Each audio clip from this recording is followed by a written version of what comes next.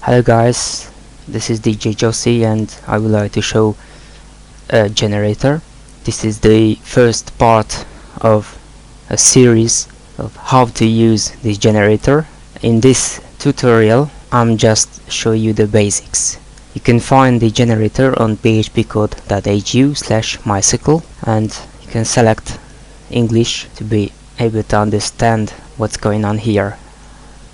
First, when you develop a program, you didn't need to create previously the SQL tables because this generator provides you the SQL code to create the table. I'm gonna open the phpMyAdmin because I will need it. Let's try and add a table name. For example, I will create a newsletter table.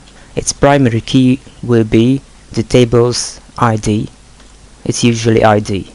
List field names by comma separated list is a method to add new fields into this project. Let's say I have news title, news body, active, insertion date, time, and username, the owner of this news. Let's say you have a list of the fields and you can set several options. For example, is required, and this field will be a required one, and you can select types for the fields. The news body should be a longer text, and let's talk about the types you can select. The first is a text field. It's a normal way to add data, for example titles. It has a length limit usually. Password is a type to save password. If you select as required, you can add MD5 or SHA-1 hash. It's kind of an encryption. It's useful when you create or develop a user registration form.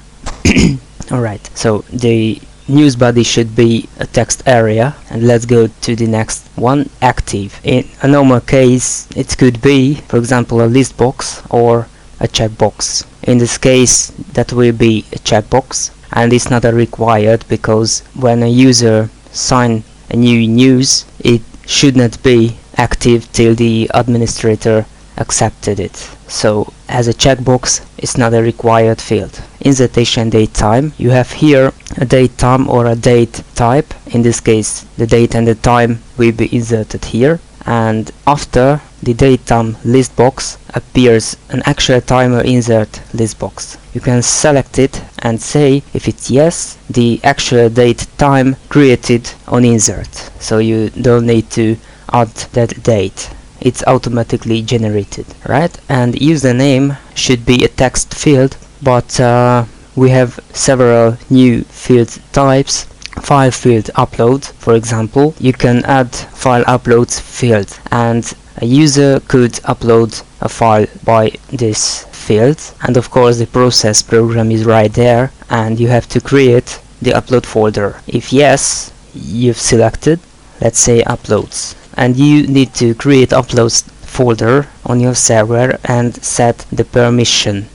I will show these kind of types in the entire tutorials. That will be a serial, right? And of course enabled file types. You can define what sort of file types allowed to upload now. And let's go to the next one, Htm Editor. It's very useful when you create a news store. It could create an online Htm editor for your admin panel. It's useful, really. Another type is a reCAPTCHA. When you create, for example, a user registration or a newsletter form, you should use the reCAPTCHA. It is the reCAPTCHA.net type captcha. The next type is hidden field. You can pass into the form hidden elements, for example, if it's required. On the process side, this way you will be checked. And if it's a get variable or a post variable, you can select it. Color picker is a way to select colors with a JavaScript feature. It's a pop-up color picker right here. It's useful, of course. So let's back and set text field to the username, and you have several new types. For example, I could add a unique property to this field, and two username cannot be inserted into this table. It's useful when you create a user registration. You can set, for example, email and usernames as a required field and unique fields.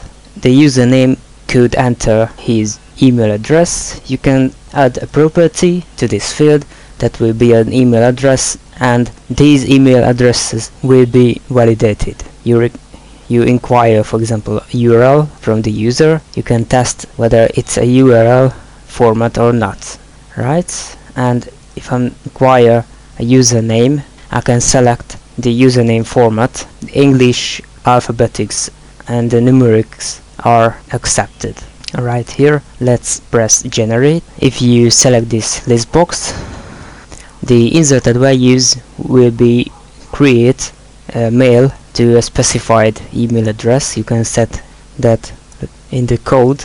It's useful when you create a news program and the user could insert and send news to your site, and you, the administrator, could see an email when a new content inserted. Right? So this is it. I will set that yes, and when you're ready, you can just run generate.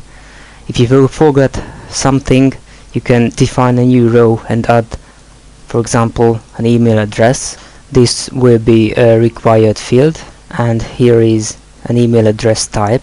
And now the user could get an email when the news inserted. So when you press generate, you can get lots of codes, but don't worry, you can download with this link, download the generated files. Just press and open, and this is really a full code. What should do now? Let's open a new folder and copy the files from the compressed file.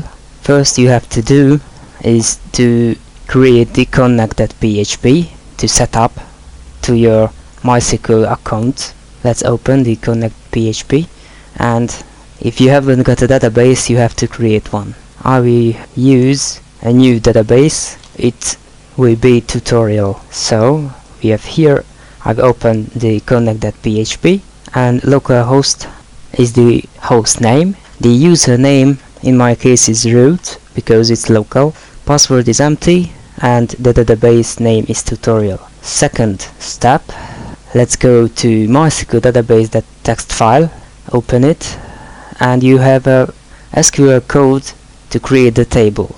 Let's copy and paste and select the database and run as an SQL string. Let's insert a newsletter is right here, where the user could insert new news and add his username and email address. And I'm in this folder. Now I show you the codes. See, it is a management code.